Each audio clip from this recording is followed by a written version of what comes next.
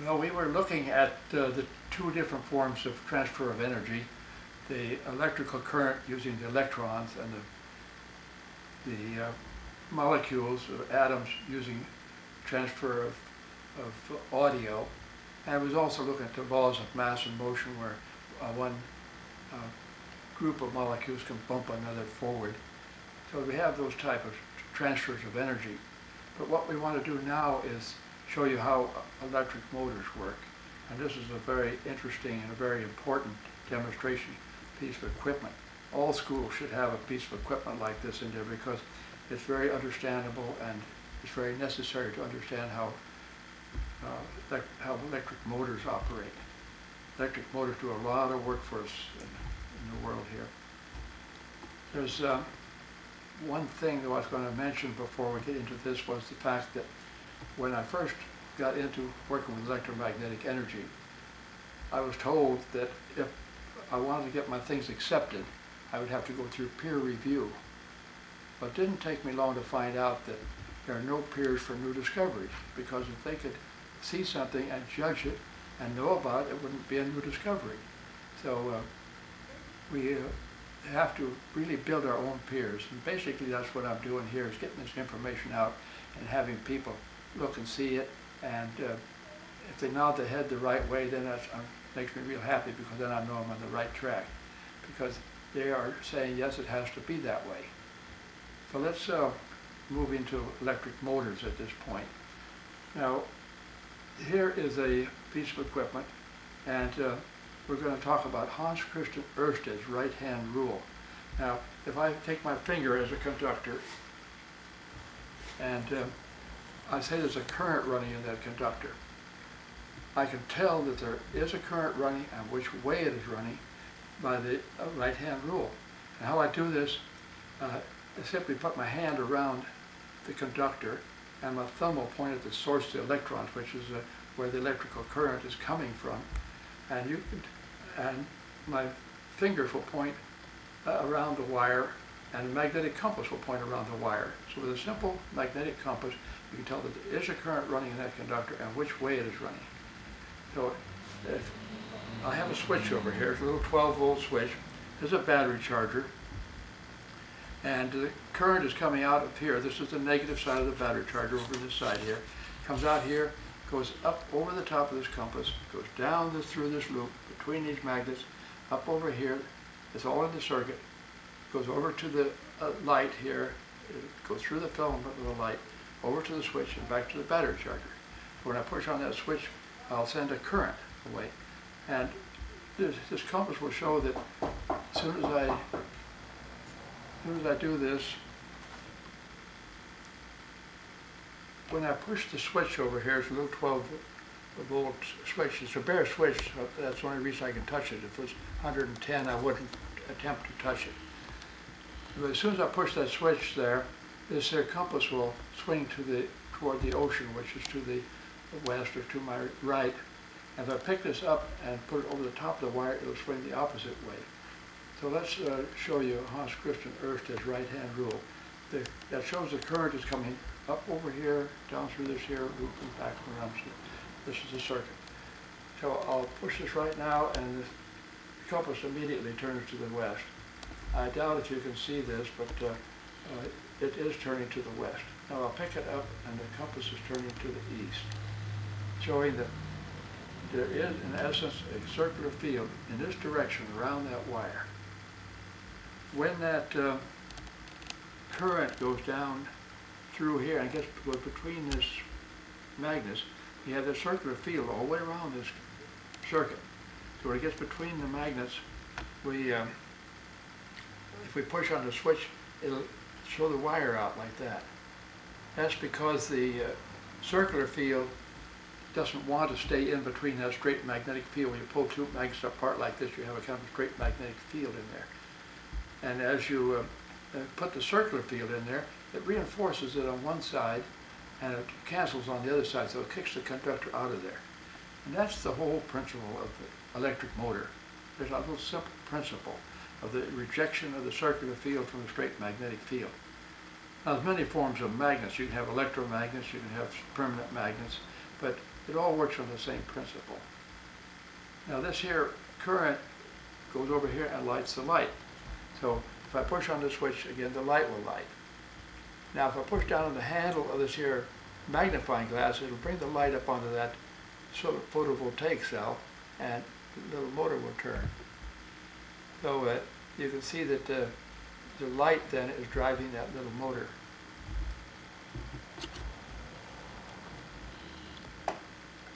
Now let me do a little explaining here about that.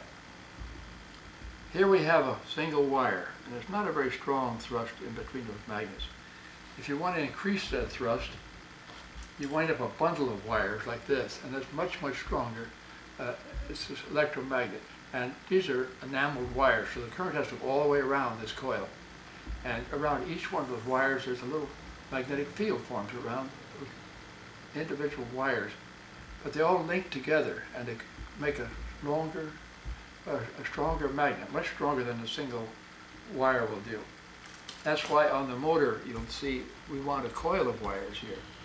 That little cell there sitting on that motor is energizing the coil between the magnets.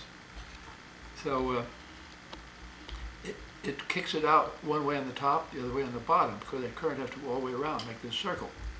And kicks it on the top and the other way on the bottom, and the pivot in the middle, you have a little DC motor. Now, see, here's the magnets just setting each side.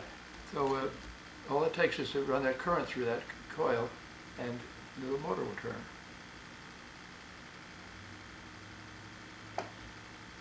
Now that's a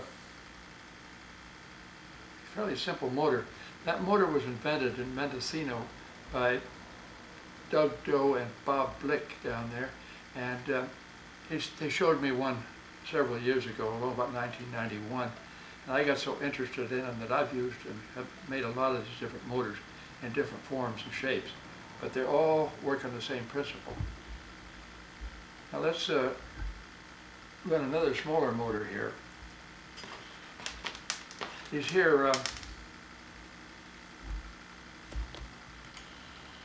little jumper wires are very obvious what I'm doing, so I call them high-tech hookups, because they're so obvious you can just tell. Anybody can recognize what I'm doing there. But no, I'm going to run this little motor right here. So if you take a good look at that little motor, you'll see it operate. That's about as small a motor as you can get as far as I'm concerned. It's this single loop interacting with that magnet there. But they all work on the same principle. Now over here we have another situation. It's a little different. Here the coils are turning and the magnets are sitting still. Let's set the coils still and see if we can make the magnets turn. So I'll get over here a little closer, and this magnet here, if I turn this magnet, it affects the next one to it. Simply the magnetic connection between the two is doing that. So I'm going to push the switch down and see if we can spin this magnet. This is the one that's going to do the driving, and this is the one that is just going to be a following along on it. So let's see how that works out. Okay, I push the switch down. Now I'm going to turn the magnet and see. You notice the coils are sitting still and the magnets are turning. We just reversed the situation from the motor we first saw over here. It's kind of interesting to recognize you can reverse the situation that way. So we'll come back up here where we were. Now, there's one thing I like to ask you people at this point, and that is, what is the size of a photon of white light? And I'm not asking you to answer that, I'm just asking you that you think about it. How would you measure the size of a photon of white light? That's the mid-range of white light. So knowing how antennas operate, all magnetic fields are 1/2 wavelength in diameter. So all you have to do to know the size of a photon of white light is to look up in your physics book to get the wavelength of light, and all radiated fields are 1/2 wavelength in diameter. So mid-range of white light you'll find is about 1/50,000th of an inch. That means the little photons of white light mid-range are about 1/100,000th of an inch. In other words, 100,000 of them side by side would extend about an inch. That gives you a size. It's a relatively close size. When I say about, I mean it's about, because I'm not into precise engineering here, but I'm trying to show how things operate. Now, the next thing I like to ask is, what is the temperature of a photon of white light?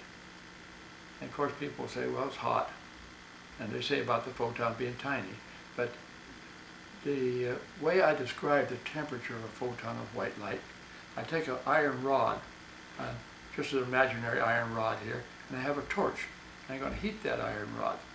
Well, the first thing it's going to do is give off infrared, which is a range that our eyes are not tuned for.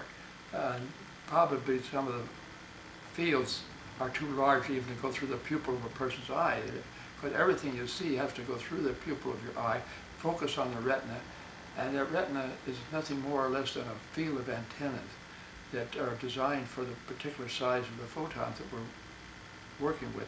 So they're basically designed for the mid-range of range of white light from the blue-violet spectrum to the red spectrum.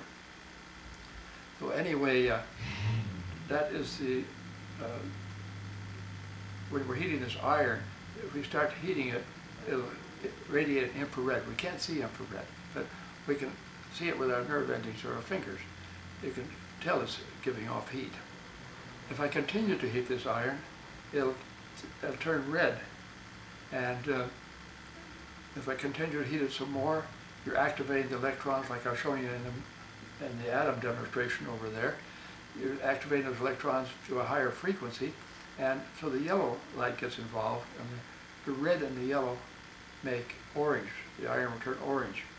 Then you continue to heat it even more, and the blue-violet end of the spectrum becomes involved in this here, and the three colors make white light. Continue to heat it even still more, and you can expand those atoms to where they become metallic vapor, and you can just see right through them. Now going back to the temperature then of a photon of white light, it's just simply white hot. You know, we speak of red hot, we speak of white hot. We don't often speak of blue hot, but we know that the blue part of the flame is the hottest part. So the photons then are about 1/100,000th of an inch in diameter. They're very tiny little things, 100,000 of an extended inch. And the temperature, the mid-range of white light, is about, it's just plain white hot. When they come down to Earth, about 25% of the energy from the sun is used up heating the atmosphere, but the rest of them come clear down to the Earth. We wouldn't see white light, and we'd see all the colors that's created in white light if it wasn't white hot. In other words, if the photons were simply just red hot when they got here, all we would see is red out there. We wouldn't see any white colors, or all the whites and blues and all the different colors involved in the spectrum. So how can we prove that those little photons are white hot? Well, all energy fields are little spherical fields, and they start from a point source. So we have this here inverse square law, where they spread out but inversely square to the distance. And so they're spread apart when they get here. Now, how can you prove that? Well, let's take a big magnifying glass, and let's get them back together at a focal point under that magnifying glass and see how hot they are. If we get them back to the concentration of the surface of the sun, you'll have the heat of the surface of the sun right at that focal point. So that brings up another subject. We all have access then to a nuclear reactor up in the sky, and it's 93 million miles away. It's at a safe distance. We don't have to worry about atomic pollution. We don't have to, if it's any hotter, if it sent any more concentrated energy down here, we couldn't stand it. It has to be spread out. We have to be about this temperature. That's what our bodies and everything were designed for, to handle that temperature. Even in the deserts, it's pretty hard to handle the temperature from the sun. So we have this access to this nuclear reactor. You can go into your own backyard and you could build a big magnifying glass or a big solar collector and send that little photon to a focal point, and you could create the temperature of the sun right in your own backyard. Now, when they take energy from an atomic plant, they don't, they would say they don't use solar cells. They heat water, and when the water is heated, it has a terrific expansion, and so they create steam with this here nuclear reactors, and they run this through a steam turbine and generate electricity with the expansion of this water into steam. Now, water, when it expands into steam, it expands about 1,100 times its volume, but if it goes clear to vapor, it'd be about 1,700 times its volume as it would as a liquid of water. So anybody who would want to make a little solar reactor should be able to make some kind of a access to the sun with a simple little steam turbine in their own backyard. There's another thing about the sun too. We don't have to worry about atomic meltdowns like atomic plants and things like that, because the actual fact is it is melting down. And the only salvation we have there is that it's going to take about 4 billion years for it to complete the meltdown from hydrogen atoms to neutrons. Because as I told you earlier, neutron is simply an electron and a proton attached to each other. And if it can get rid of the heat, they can create neutrons. The sun doesn't have any trouble getting rid of heat because it's sending it out and it's not receiving anything back. But it's hard to make neutrons on Earth because it's hard to find a place where you can get rid of heat and not get some back. And as long as you have that some heat coming back, those little electrons are going to be active and you're going to have the hydrogen atom.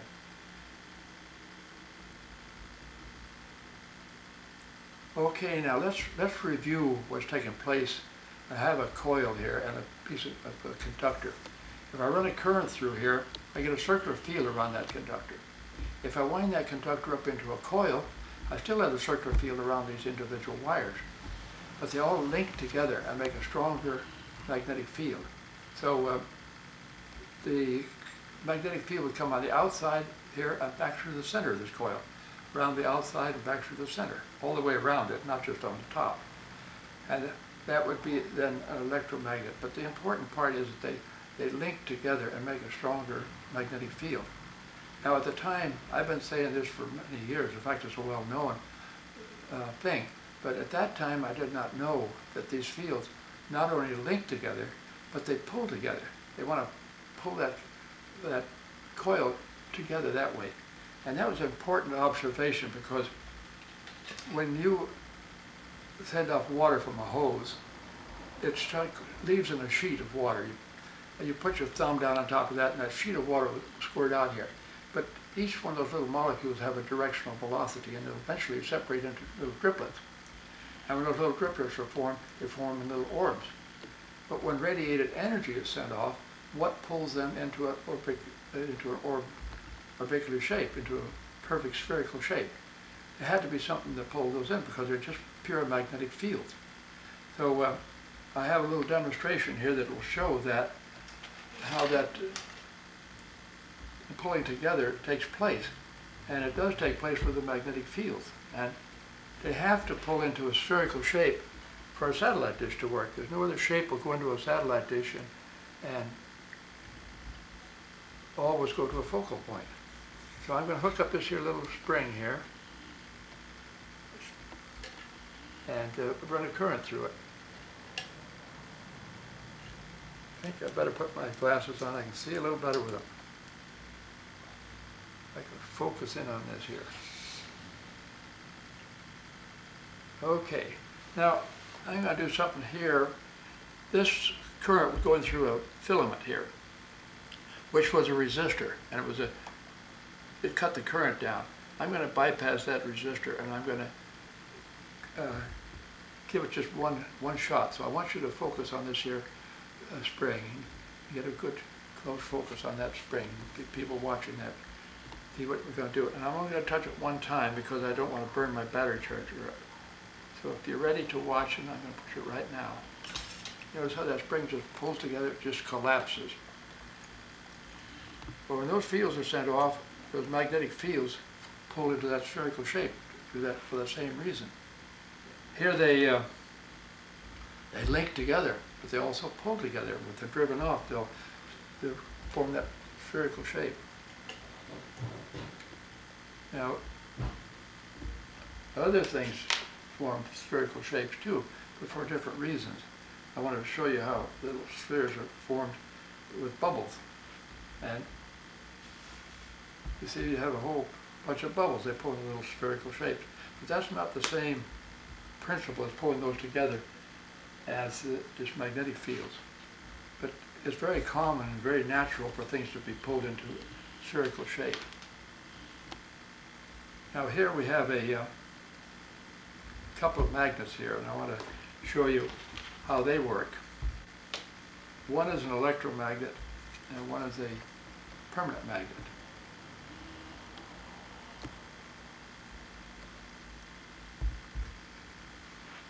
I'll have to bring this over to here. Now, you watch this magnets right here. Get a good close look at those. You'll see what's taking place here. Notice how they pull together. If I turn them around the other way, they'll repel. One way they repel, one way they attract.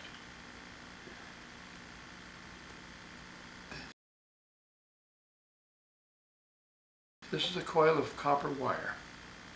When I'm running a current through it, the only thing I can be doing with that current is arranging the interior of those atoms. And so when they are arranged that way, the current, say, was going in from this side, they'd repel the electrons away from the source of the electrons, and they pull the protons toward the source of the electrons because they're one's a negative charge from the positive charge. And like I say, the interior of those atoms are vacuumed, and they have a lot of space in there. And so those electrons and the nucleus can be arranged very readily inside this here model of the atom, the spring atom.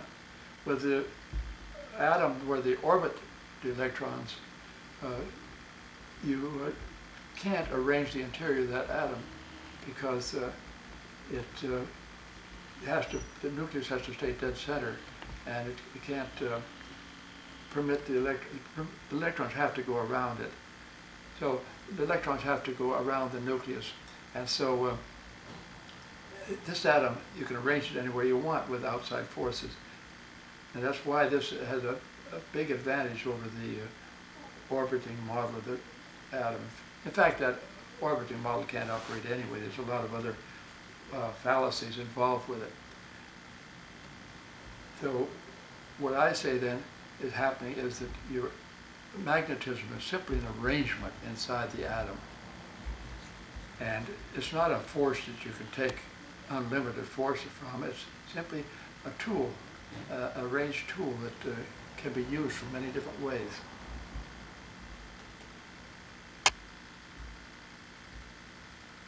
I want to show you something about friction. And so in order to show that, this little piece of equipment will show that too. I'm going to put a little bolt underneath there to make that light stay on. And I'm going to push this down to get it to run. I'm going to have to get a little weight on that. We'll figure something out here. That ought to do it. And I'm running that wheel over there. And I'm going to come over the other side here and show you something about friction.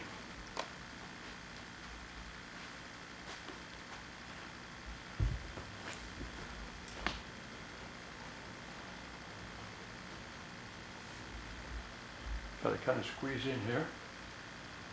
And here we have a aluminum wheel and a brass shaft, so it has nothing to do with iron. And these are a couple of magnets. And if I put that up close to the wheel, you'll see the wheel slow down.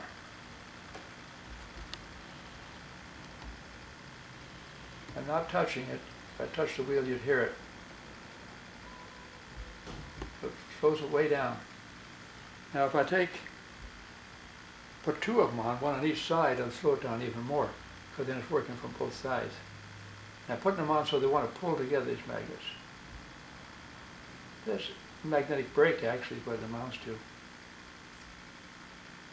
Now the interesting thing is if I turn them around so these fields oppose each other, they just flatten out those fields. They don't cross into the next field. And so if I put them there and put the wheel right in the middle, it won't slow it down because it's not cutting through the lines of force of the magnetic fields. It just keeps spinning. Now I'm going to come back around here and we'll kind of review what we were seeing here. I'll shut the motor down.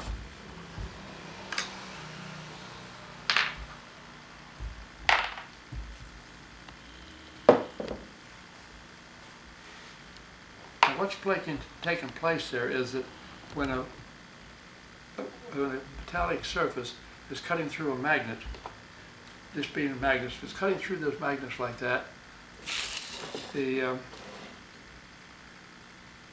induces a current into this here metallic surface, this being a conductor like that wheel there. It induces a current into that conductor. When the current runs, it forms a magnetic field around its path. And the magnetic field that is formed opposes the field that formed it. And so it creates a resistance to the movement of this conductor going through this, between these magnets. Not really between the magnets, just across the magnetic field. If I pull them apart, it would go between them and do the same thing. But a current is induced into the surface that creates a magnetic field around its path that opposes the field that formed it. And that's what I believe all of friction is about. There has been some doubts about whether they really know what friction is. And to me, that is what friction is. It's the resistance that's induced into a metallic surface cutting through the magnetic lines of force of a magnet. Now, with this here magnet, or this atom model, you can arrange that in any shape you want. And so if you arranged it so that it was,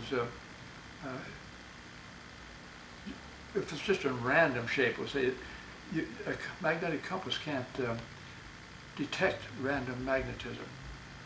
I went up to what was known as the Titlow ski lift and got some ore one time, kind of a rockhound at heart, and I got some green ore that I was pretty sure was copper. I also got some black ore that I thought was hematite or iron ore. And I said, well, there's no problem there. I'll just take a compass and I'll prove to myself if it's iron ore or not. So I took the compass and put it over by this black ore, and it didn't say it was iron ore. It wasn't affected by the ore at all. But it still looked like iron ore to me, so I kept puzzled about it. And I finally picked up a magnet and went across this iron ore with the magnet, arranged the molecules in there, the interior of those atoms and molecules in that iron ore. Now it attracts the compass. In other words, a compass cannot detect random magnetism. Now, if you go into the Encyclopedia Britannica, you'll find that the Curies, Madame Curie and that group, did a lot of work with magnetism. And they say that all elements will retain permanent magnetism if they're kept below the Curie temperature. Now, the Curie temperature of steel is about 770 degrees centigrade. So it will retain permanent magnetism at room temperature. But the copper will go to random at room temperature. So as long as the current is flowing, you have a magnetic condition. You have the atoms, the interior of them arranged in a magnetic one way or the other. But as soon as you stop the current, they just go to random, and the compass can't recognize random magnetism. So I believe each atom is a magnet. And if you have if I put my hand down on a table like this,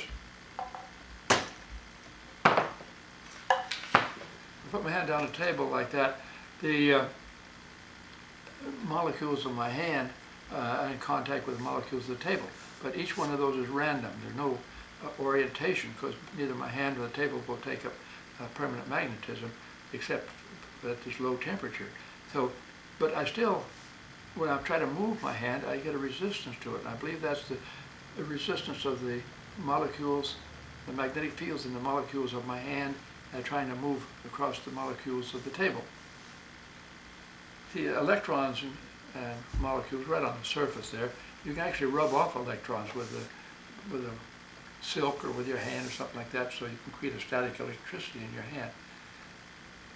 So that's the way I look at it, is that magnetism is simply an arrangement inside the atom, and most things are random magnetism, unless they're magnetized and kept below the Curie temperature.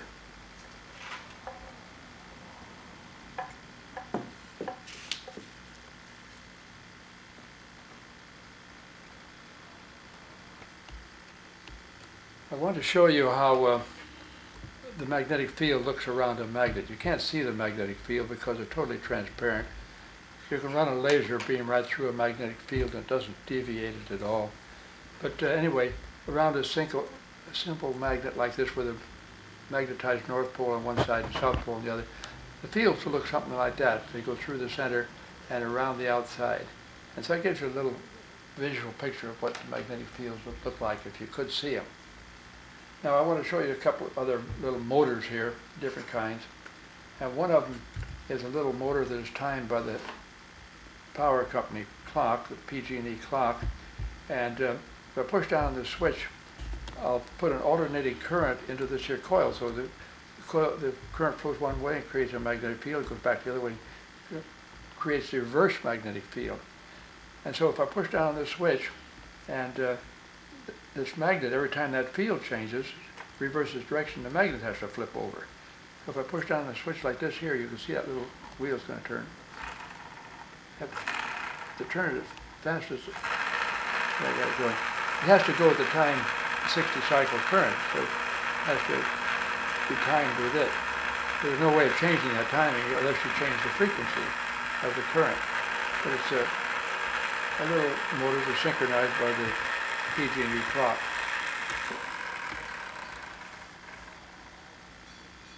You notice it didn't have to have any commutator and whatnot on it. Now here's a DC motor, and it has a commutator because it only go 1/2 turn, and then you have to reverse the current, so it goes the second half of the turn. And so I have a little commutator down in there where these brushes are running on the wires that come out from the end of these coils. And so if I push on the switch here, let's see if this will run here.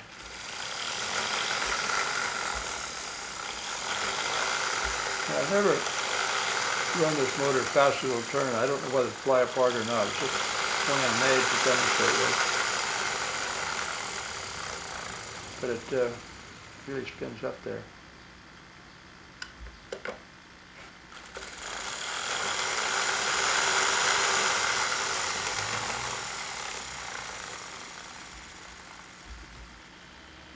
So that gives you a little idea about some of the varieties of motors you could make. And next thing we'll do is to go into radiated fields. So we'll just, in order to continue with what we're doing here, I want to kind of recap some of the things we were recognizing. So here we have two magnets made of wood. They're just models of magnets. And these broom straws represent the lines of force between those magnets.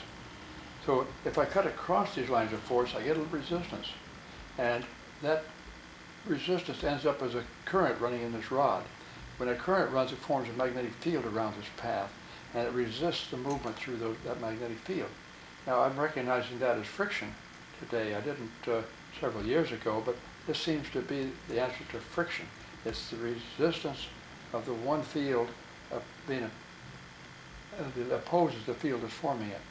It doesn't make a difference whether the rod is moving through the field or the field is moving over the rod. So if we had a transmission from a television station, that field crosses the rod and induces a current in the rod. So let's say I'm going to induce alternating current. I go back and forth, I'd be creating an alternating current in this rod. That'd be a generator. Now if I put this in here and there's no action, no movement, I get nothing out. In other words, no energy in, no energy out as far as I can see. And if I go up and down with the lines of force, I get no resistance because I'm not cutting across the lines of force. And it also does not create a current, so I have to cut across the lines of force to create the current in the rod. So if I put the rod in there again, in between these magnets, and I run a current through this rod now, the current's going this way, we'll say we get a circular field around this rod, and that circular field reinforces the magnetic field on this side, and it cancels on this other side, so that it kicks that rod right out of there. Kicks the field and the rod with it. And that is the principle of the electric motor. That's the whole basis for the electric motor. You saw it happening in that little swinging arm over there. You saw the circular field with that compass. And there's another thing that takes place though beyond that, and that is if you run a current in a conductor, and I'm using this end of this rod as a conductor because I'm now thinking in terms of the downlink of the satellite signal. And the C-band, which is a 4 gigahertz frequency, in 1/4 billionth of a second, that's what gigahertz stands for, 1/4 billionth of a second, light can travel 3 inches. And the current travels almost as fast. So I won't get into the difference in the speed of current at this point. We'll just say that it's traveling the speed of light. But the current goes here and hits the end of the rod, and that's as far as it can go. So it comes back and goes back this way. So the 3 inches then is there and back. And when it does that, it forms a field going one way, and when it comes back, it forms an opposing field inside that first field that drives it off. And so it's a pure magnetic field leaving that conductor like that, 90 degrees to the direction of the electrical current running in the conductor. There's no electrical component traveling with that magnetic field. It's traveling as a pure magnetic field, and the electrical current is staying with the electrons in the conductor. I know of no way of getting the electrical charge away from the electrons, but there's a very good way of driving the magnetic field off, and it's driven off by an opposing field. So it's driven off 90 degrees to the direction of the current running back and forth in the conductor. And if that's like, say, 4 gigahertz frequency, all those fields will come up. They'd be 1.5 inches in diameter, which is exactly the size of a ping pong ball.